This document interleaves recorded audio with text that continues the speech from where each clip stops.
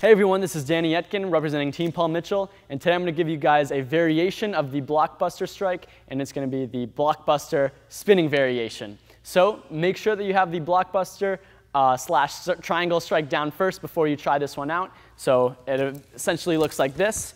Now you want to make sure that you have this at a pretty decent speed, that you feel really comfortable with it, and that you're not really thinking too much. Now once you become really good at that, you can start to add a spin in the middle. So this one is a little bit tricky, so make sure that you take it slow at the beginning.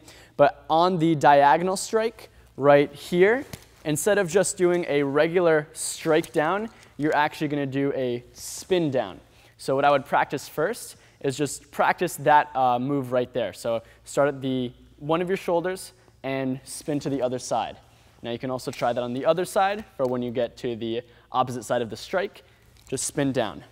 Up, spin across, up, spin across. Now you're going to really make sure that you practice this one at least like 10 to 20 times, I'd say, before trying the full strike, because this is a little bit unique, because most spins that we do are straight up and down or sideways. Now this one is on the angle, so it might take a little bit of time to get used to it.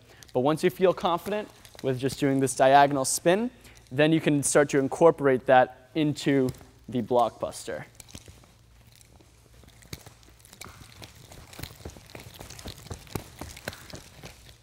Boom.